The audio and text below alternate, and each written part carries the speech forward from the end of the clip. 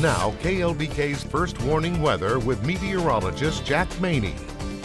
We've had some good weather this week, and we're going to continue to see nearly the exact same thing that we've had every single day. Warm, but not terribly hot, lots of sunshine, but things are going to start to change as we head into that weekend, as our first real, I would call it fall-style cold front is coming up this weekend. Now, right now outside, it's comfortable, 66 degrees, west winds of 5 miles per hour, starting to see a little bit of light there on the eastern horizon, and not much humidity either, looking at just a 68% relative humidity value. That's pretty low for this time of the morning, and we're going to continue to see dry air in place today that will keep us fairly comfortable. Shouldn't be able to feel any humidity on the air outside this morning or especially this afternoon. Some low 60s out to the west, mid 60s near the Lubbock area and out to the east in the rolling plains, but everybody below 70 degrees right now this morning.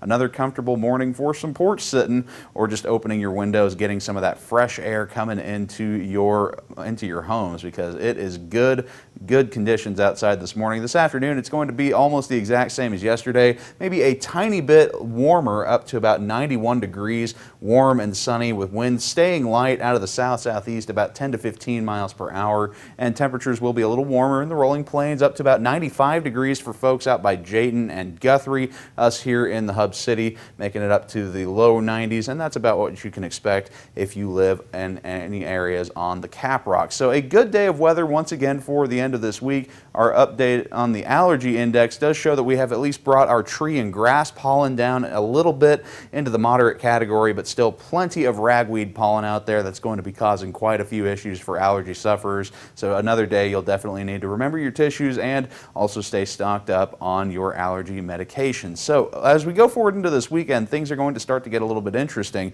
You can see way out there to the west, all that humidity there in Southern California. That's the result of Hurricane K, and that's going to be chunking a little bit of humidity up our way this weekend. The bulk of it will be staying out in California, but at least a little bit will make its way east along this frontal boundary that will be coming in on Saturday, and that should open the door for some showers and thunderstorms to come in starting Saturday during the evening and for a while on Sunday. That front's going to be slowly approaching throughout the day on Saturday, and it should hold off long enough to keep us from having many issues for Texas Tech game day. However, I will mention that a lot of times these forecast models do tend to underestimate how quickly cold fronts can move, so we will at least maintain a little bit of a possibility of a few thunderstorms around late in the game. That kickoff at 3 p.m. tomorrow at the Jones should stay dry for tailgating and through kickoff. By the fourth quarter, there might be a few thunderstorms going on towards the north and west that you might need to keep an eye on, and just in case, a poncho might be a good idea to bring along with you.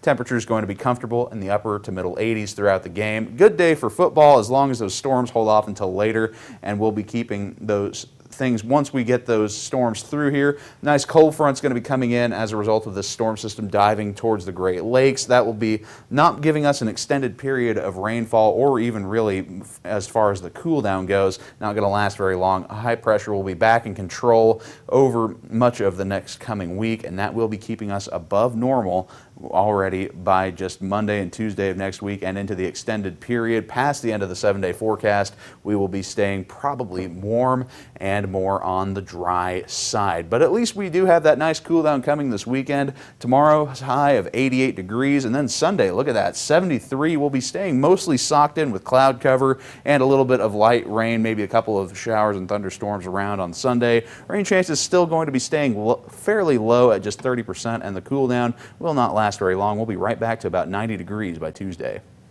Now